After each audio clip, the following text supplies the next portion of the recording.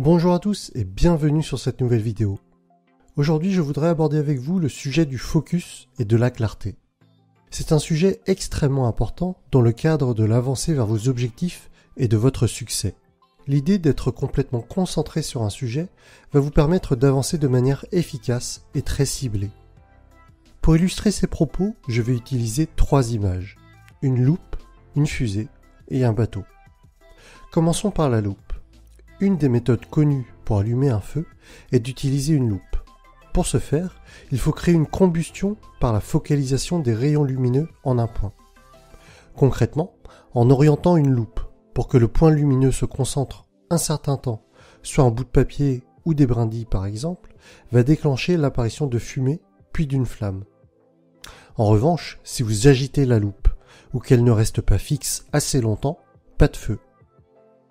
Si je prends maintenant l'exemple de la fusée. À son décollage, une fusée a besoin d'énormément d'énergie pour quitter le sol terrestre et atteindre l'espace. On peut aisément comprendre que si les réacteurs n'étaient pas tous orientés dans la même direction, les chances de décollage seraient très faibles. Encore une fois, l'effet de concentration en un point est crucial dans la réussite d'un tel lancement. Et enfin, je termine avec l'image du bateau. Si vous êtes le maître d'un navire, que la météo n'est pas très favorable et que tous les appareils de navigation sont hors service, alors il vous sera difficile de maintenir le cap. Vous ne saurez pas où aller. En revanche, si vous avez une vision claire de la destination à atteindre, il vous sera beaucoup plus simple d'y parvenir. Le message que je veux vous faire passer avec ces exemples, que ce soit la loupe, la fusée ou le bateau, est que vous devez d'avoir une vision claire des buts que vous voulez atteindre. Sans celle-ci, il vous sera facile de changer de trajectoire, de dévier et de ne jamais atteindre votre but.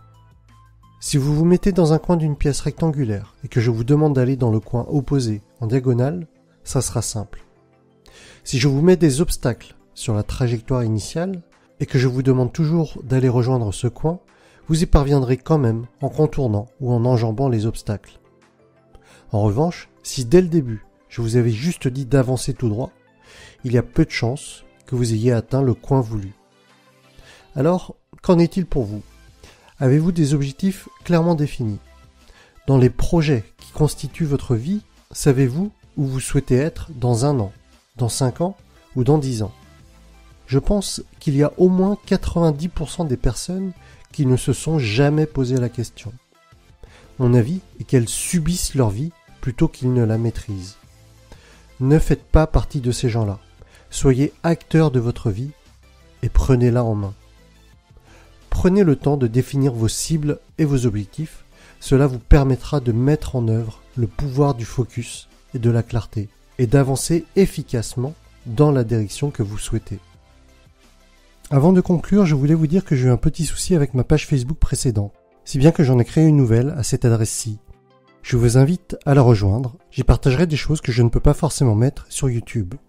Enfin, si cette vidéo vous a inspiré, je vous invite à la partager et n'oubliez pas de cliquer sur le bouton j'aime et abonnez-vous. Je vous dis à très bientôt pour la suite des aventures.